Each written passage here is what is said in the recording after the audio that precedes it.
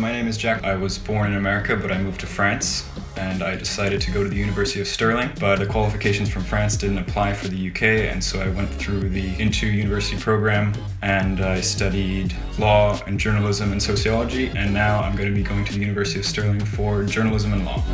And this is my stepdad, Kaz, and he's helped me through the whole process. So I decided to go for Scotland just because I had been there a few times and I fell in love with the country. I had previously done the West Highland Way on my own. I had experienced the country beforehand, and so I knew that I wanted to be there for university. Since the University of Stirling was known for its law degrees and the criminology, compared to other universities in the UK, it felt like a no-brainer. When it was time to set him up, we both went to Stirling. And we quarantined in an apartment for 14 days, and then we went to the move-in weekend and everything. The people at INTO are really friendly. When we met them in person, everybody's really been very quick to respond to my inquiries. There's never been really a moment where I was in the dark. Yeah, I started on campus in September, and I went to classes face-to-face, and that was very good and nice.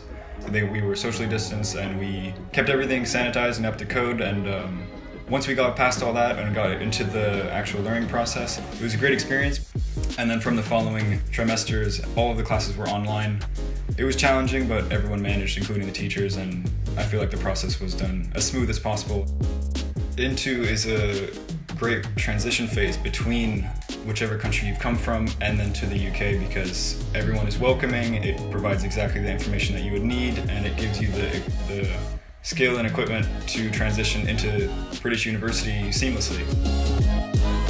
I would say, please send your kids abroad. That's what they need to do, so that they understand that the earth is not flat, carried by two turtles. You know, you have to kind of go out there and really get familiar with the breadth of variety of culture and the world. So we're very grateful that that existed.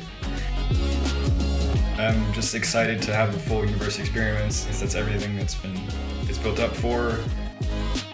We're super excited to continue the journey, get back into it, meet people, and have, friends for life.